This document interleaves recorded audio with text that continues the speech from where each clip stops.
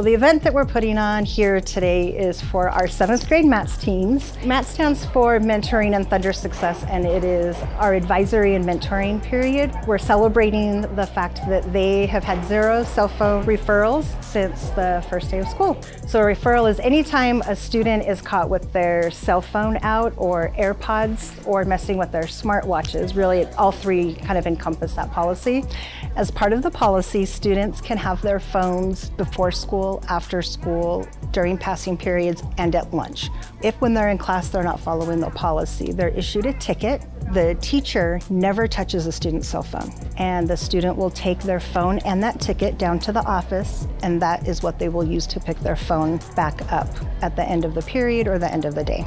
So the community and students were a huge part of us putting this policy in place. The community reached out with resources and reasons why they would like to see cell phone policy in place. I went to our student government. I took it to the PTA. We took a draft to community council. They were 100% all in. I thought it'd be really helpful, not just like intellectually, but socially, because like a lot of kids will turn to their phones, and this has like turned into lots of relationships and friendships, and people have just like connected more this year.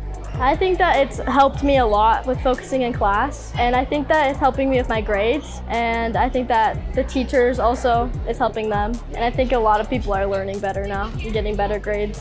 Well, I like the cell phone policy because I think it helps kids get a lot more focused, especially me, and it's just been pretty beneficial because there's no distractions in school and no distractions in class. We're proud of how well they've done all 3 grades. We have been so incredibly pleased with how successful it's been. The teachers report that the students are far more engaged than they've ever had before. We're super excited to see what the academics look like at the end of first semester and then the end of the year, and we're pretty optimistic.